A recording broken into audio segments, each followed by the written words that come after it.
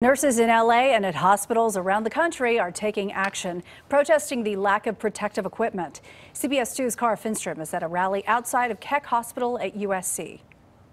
Not only more PPE for us, but for the nurses here in California. Nurses at Keck Medicine of USC lit candles and carried roses today. They and other nurses demonstrating across the Southland say hospitals on the front lines of the COVID-19 pandemic need better staffing ratios and more protective gear, particularly N95s. When all this started, the CDC, they were a one-time use mask. You would use it and then toss it and get another one between patients.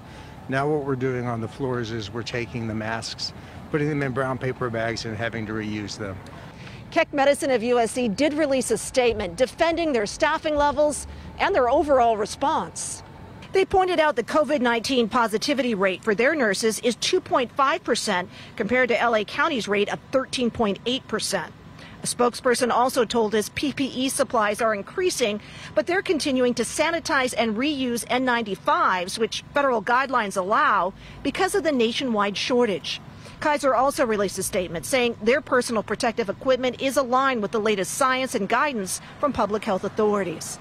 The nurses here say what's become the new status quo in protection isn't enough to keep everyone safe as the nation moves forward. They're asking the federal government to step in. The government should have, at this point, demanded that companies start making these masks. We did it for the ventilators. Why haven't we done it for our personal protective equipment? From Boyle Heights, Cara Finstrom, CBS 2 News.